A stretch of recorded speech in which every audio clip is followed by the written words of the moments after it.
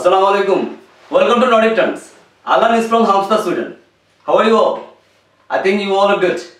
So today I'm gonna shoot with some special people who are like studying with me and then in the Halmstad University, and they are from the same subject. And the thing I'm gonna do that I'm discussing about the study and how it looked like, all the process in Sweden and how they perform these years. And of course, the speciality of this video is that they will share their experience and how they spend all the time here and what the difficulties they face here. Okay, so first I'll introduce Shankarshan. Hi. So I am in my second year now, and I'm studying IMI, Industrial Innovation and Management. Yeah. So Shankarshan is the guy who is like start with me, and also Siddharth Chakraborty is here. Hi. Both are from India. Yes. And my friend, and we studied together, and we spent a lot of time with the projects and other theses. So first question to Shankarshan, that how you feel in Sweden? Yeah, good. Very cold. It is cool. Yeah. Yeah. For studying here, it's a good opportunity. Mm-hmm. Why you came in Sweden? Well, it's relatively less expensive than US or any other like first world countries. Okay. But Is there any specific reason to come here in Sweden? Or? yeah, I actually wanted to go to Germany Okay. and US for my masters. Yeah. But I somehow ended up, because I got like a placement here. Okay, in this first. university. Okay. Yeah. Lots of audience are questioning me that which country will be good, like US or Germany or Sweden. So what should be my answer? Well, I could say for sure that Sweden is good for studying. Yeah. I don't know about US or Germany because I could not get an opportunity to go there. Yeah. If anyone has the opportunity, like both in US and Sweden parallelly, what they're going to do, like what they will take, US or Sweden, according to your perspective, what do you say? I would say Sweden is good. Okay, yeah. So better Sweden. The same question is to Siddharth Chakraborty, who is like studying with me, and we did lots of project and thesis together. Now he's also doing his thesis in Halmstad University. So I will put the same questions to Siddharth. How is Sweden and why you choose Sweden then? Well, for starters, Sweden was not an accident for me. I chose Sweden specifically. I didn't want to go anywhere. Like, my sister lives in Australia, my other sister lives in UK, my so many cousins live in USA and whatever, like Canada, everything. But I chose Sweden specifically for my specific requirements. I wanted to come here with my wife. I wanted to seek opportunities as an engineer. I'm a mechanical engineer myself, bachelor's from India, work as an engineer, and I think as far as my knowledge goes, if you want to make something in technical field, there's no better place than Europe. Now Europe is a very big area, you know, you have like 26 countries now, but I chose specifically Sweden because it's the only European country that teaches majorly in English. And also most people speak and understand English very, very well, like as in Indians or any Asian person does. Yes. So that's a very big plus, because if you are planning to live in any like let's say Germany or Spain, the biggest problem is the language. You cannot talk to with people, you cannot like communicate much. So that's a very important factor here. If you want to get job, that also plays a role.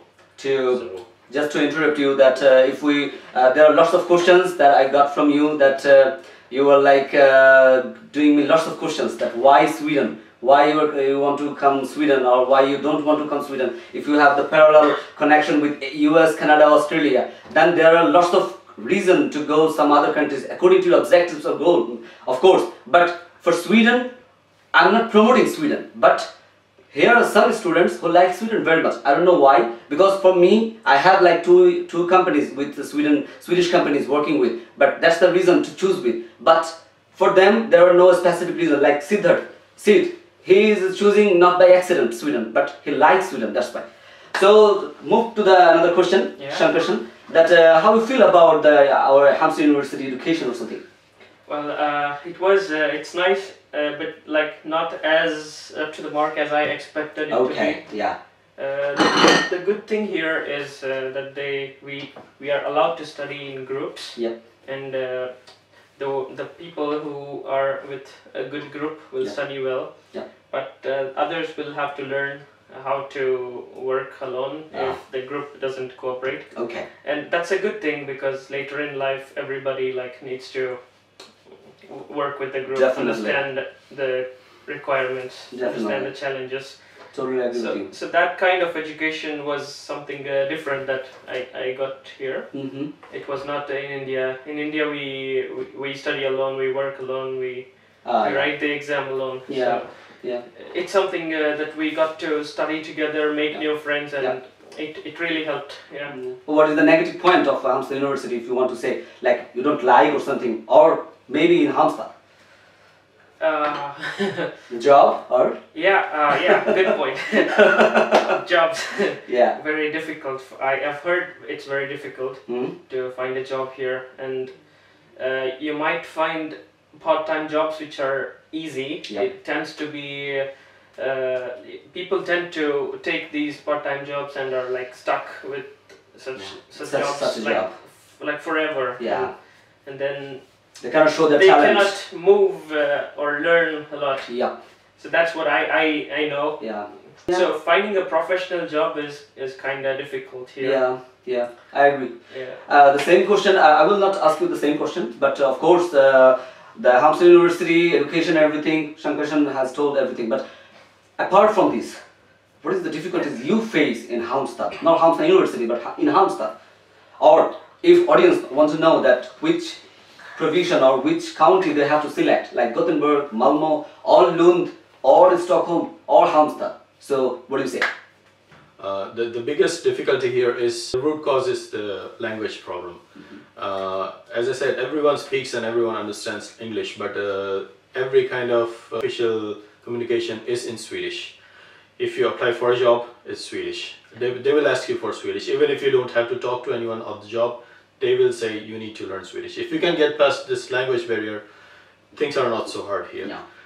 The other hard part is finding a house, finding a accommodation. It's really, really hard. And if you can find one, just take it. It's much better. Yeah.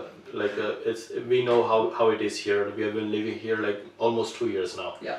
And now we feel that it's like after 2 years we have places of our own, but otherwise we had to like share places and we had to take second-hand contracts. So the hardest part was the accommodation, and because of the language, it's the job finding part. If you like want to support your expenses or something, then you need to get a job, and then it's because of the language you cannot find the job. That's the hardest part. And for the county, I would like to suggest that here in Sweden it doesn't matter so much. It's my own preference to come to a small city because it's like less cumbersome, it's less populated.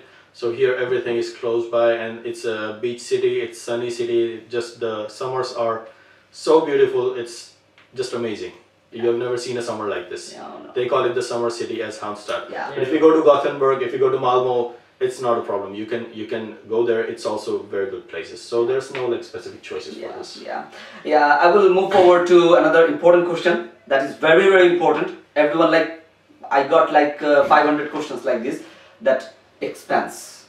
What do you think? Should the students from India, Pakistan, Bangladesh, or some Middle East countries who are from the nationalities from our region, Indian subcontinent, or someone, those who have less money support, those who wants to come here, should they do that, or should they come with the scholarship, or what money support they need? First Shankarshan. They definitely need to apply for a scholarship before they come here, or they'll just end up paying 20 lakhs Indian rupees. Yes. Yeah, it's a lot. Yeah. So what do you apart from Shankarsh, if I ask you that according to your experience, if anyone doesn't have the money backup or something, What do you think? They have to come, they should come here, or they can choose some another thing, or what? Like all of the audience ask me that if I don't have money backup, if I have like 6 months money backup, I will come here and then I will income, I will do a job, and then I will have all my expense, like living expense and everything. Is it possible practically? What do you think? When you select Sweden, it is already on the international general expense scale for education. For an education, Sweden is on the cheaper side.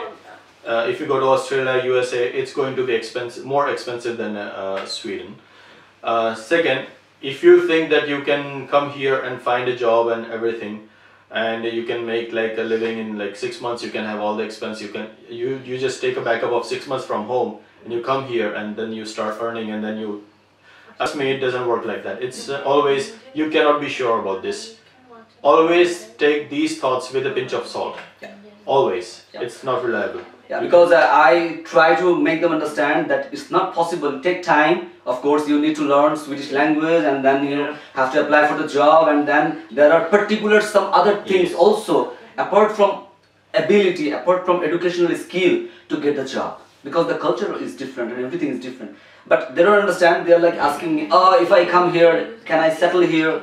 How difficult it is, Shankar first. How difficult it is to settle here? Very difficult. First of all, you have to learn the language, as he said, and learning the language, it's not easy. It's very difficult. I have been here like for 1.5 years, and I am still like, what is your name? I can speak that much. So the point is, learning the language is not as easy as you think it is, or it's not as easy as English. It's totally different. You have pronunciations such as hurton, hurton. So it is. It's very hard. And secondly, getting a work permit here, it's like a hell of a job. You need to work, even if you work part-time and you are like confident that you will be getting a work permit, it's obvious that it's by chance that you might get it or you might not, so there's no guarantee. No. And kind of lottery or something. Yeah. It's kind of. If I go to Siddharth, what do you tell about, apart from these job difficulties, what other things that they need to prepare for, like before coming to Sweden? You have to prepare for the cold. You have to prepare for the depression that comes with You are talking about the temperature. Cold means. Yes, the cold is the temperature. Just describe it, how much cold it is. Yeah, it gets like really cold. Like, if you can imagine cold, then multiply by that 5, and then it's really cold. Oh, yeah, my God. That's really cold. Like it snows many times.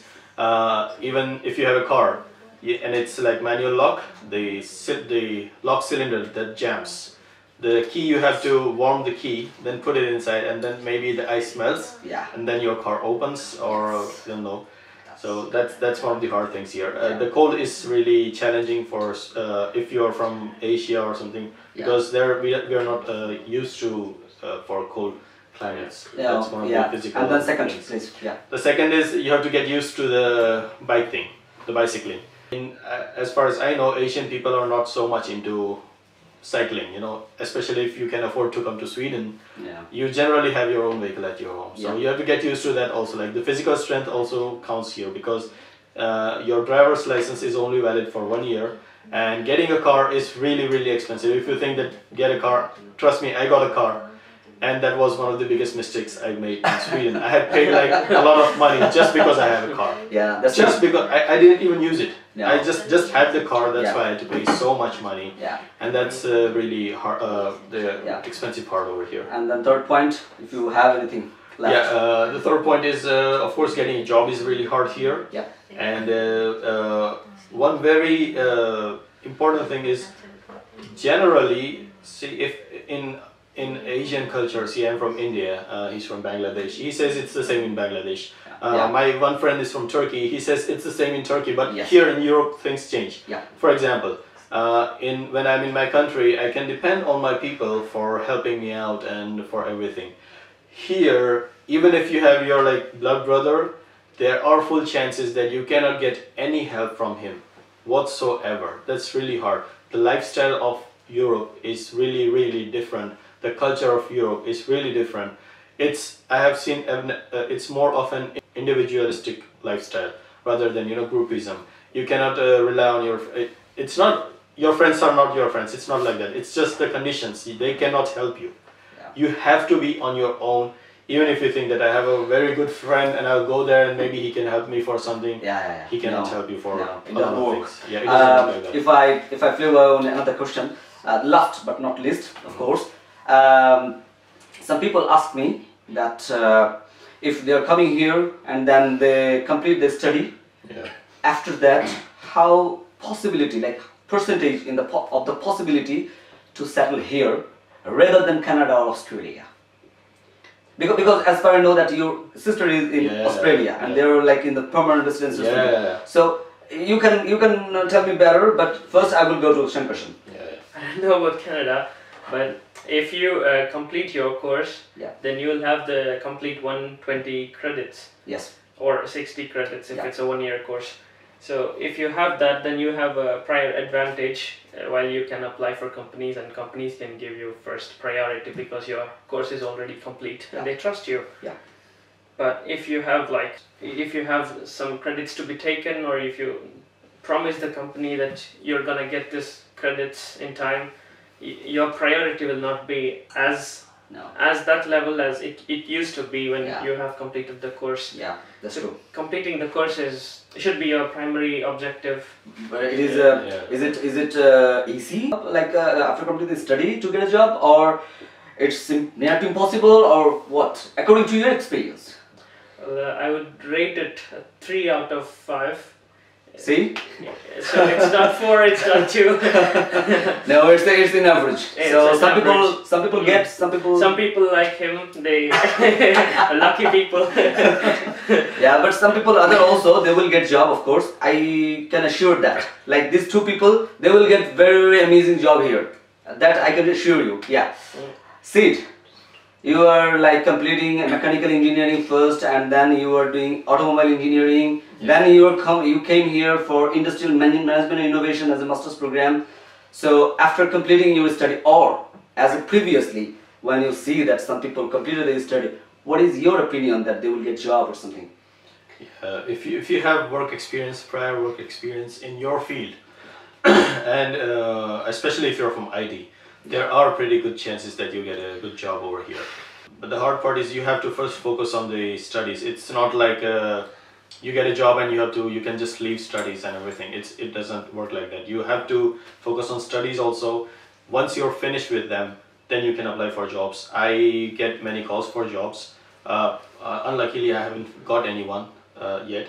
But I get, like, when I apply for, at least I get the opportunity to present myself. That's also one of the, like, but just because I have some experience and I have experience in my own field. I'm an automotive plus mechanical engineer, as I said. So here getting a job is not so hard if you're like really into your thing. But if you're not you have to be genuine to yourself. Like it's not going to be like you can find job in one country and the other country cannot give you job. It doesn't work like that. If you are having a very good job in your country, I'm pretty sure you can settle here easily. If you talk about the comparison between like Canada, UK or Australia or USA, trust me, UK and Australia never will give you citizenship. And Canada is, I don't know, it's easier, I think. But almost like Sweden it is. But because of the English speaking, maybe you know English really better, so then maybe you have good chances over there. But Canada also, then there's no industries in Canada, not much. Like they mainly live on mining and wood industries, timber and those stuff. It is not like engineering hub of the world. So if you're looking for technical companies, like even small scale industries, not many over there. So that's one of the things. And also on the Australia side, now Australia, if you talk about the comparison between like Sweden and Australia and Canada and UK and other countries, I think it's Canada and Sweden pretty much match up equally. Like if you want to settle, like if you want to get a permanent residency or if you want to get a job or something. But for Australia, USA, UK, strictly I won't suggest anyone to go there, because it's the people who have been to Australia like 10 years ago, they are now settled there. But that was the last batch. Now they have stopped because there's so many people coming in from other countries and then it becomes hard for their own system to manage. That's why they're like deliberately they want to stop people from coming in and settling down in their country. So I think that's all for today, because I got lots of Instagram message, Facebook messages, every people calling me, try to talk with me, but it's not possible to get me because I'm very busy and these guys are always also very busy. Today is Saturday night and we are just hanging over, and then we are just trying to get, and I take the opportunity that okay, make a video for with the questions, all of the questions, and then they said okay, we are gonna help you. So that's why they're here, and I want to thank you everyone, like Sid. He's a multi-genius in automobile industry. Shankar, very good singer, very good student, and you know, maybe he was in the international student conference last time in the Halmstad University. So maybe you saw him in there. So it was great time, and we are having a great time. I think you will be as well when you will be in Sweden. I think you will be benefit with this question and answer. So I want to thank you all, and tomorrow is Sunday, and if like you have vacation or anything, just enjoy that and prepare for that. In 4th of April there is a result, admission result, and then you have to wait for that. Nothing to be done now, and then after that you will just proceed for the visa and everything. So I will come another episode with some other questions in Nordic Turns. So stay tuned with Nordic Turns with Alan from Halmstad, Sweden, and then we will come back again. Assalamu alaikum, Allah Hafiz, good night.